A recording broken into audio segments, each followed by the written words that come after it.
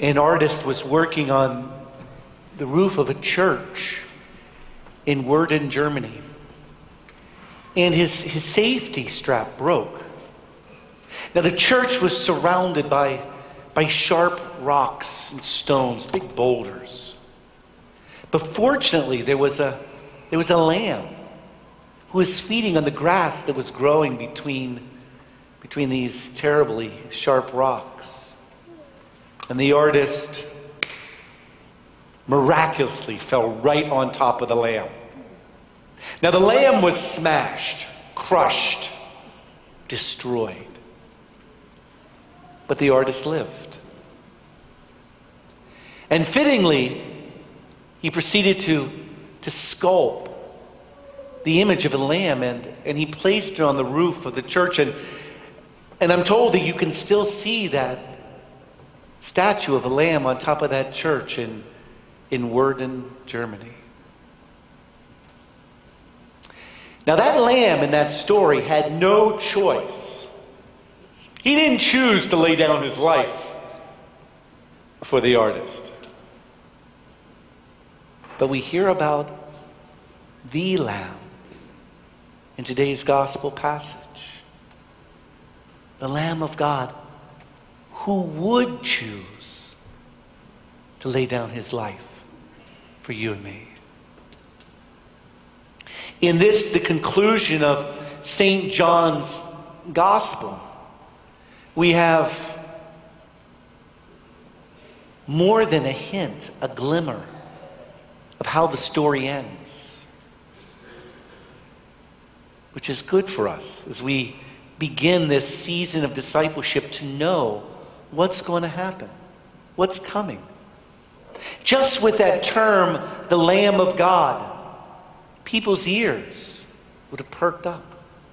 It was a code word, packed with meaning. For example, 600 years before the birth of Christ, before that first Christmas, the prophet Isaiah, after he tells us that this servant would be a light to the nations, says these words: "Who would believe what we have heard?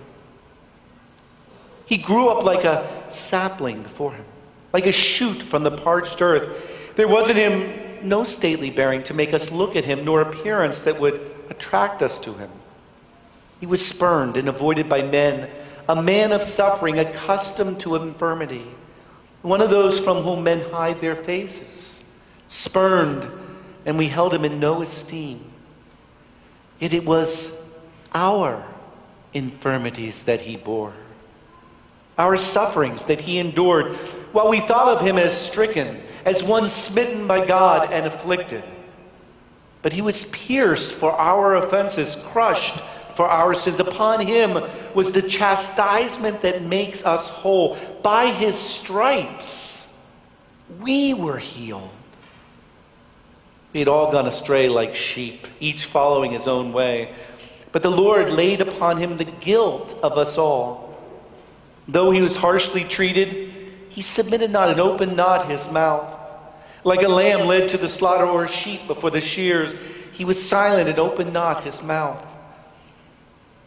He is wounded for our sins, bruised for our iniquities, taken upon himself the chastisement that makes us whole." This is how John the Baptist saw Jesus, and how those who would have heard that description, "Behold the Lamb of God," would have recalled these words from Isaiah. The image of the Lamb as a sacrificial offering was like the air that the Israelites breathed. Twice a day, every morning and night in the temple, they sacrificed a lamb as a sin offering.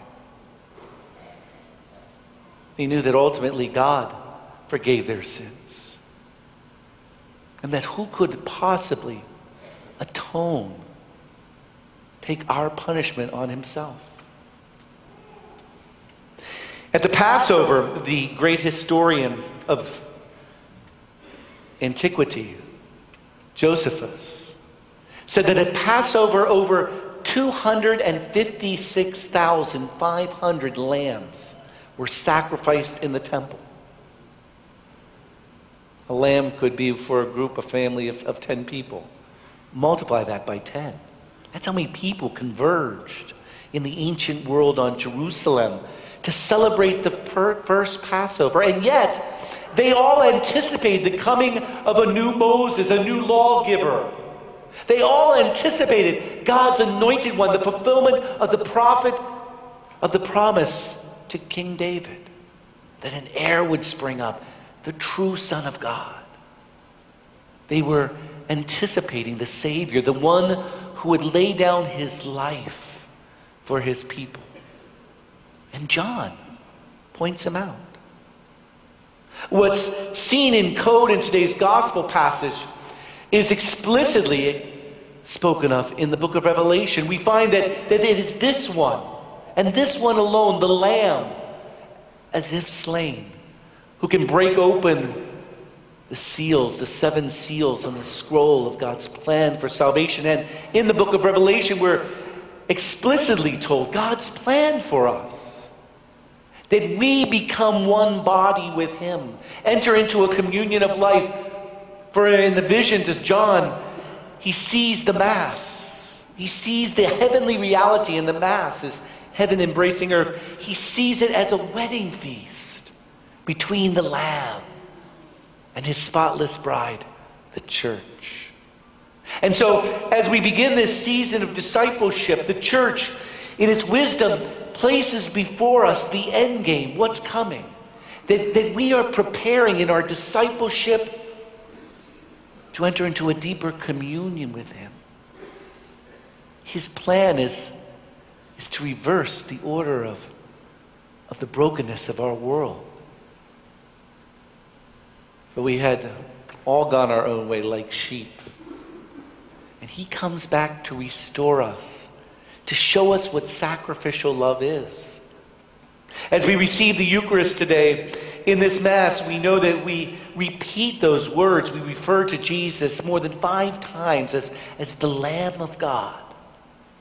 May our eyes be open. May we follow him, not like the lamb under the roof in the church and word in Germany, but rather the Lamb who loves us so much that he chose to lay down his life for us.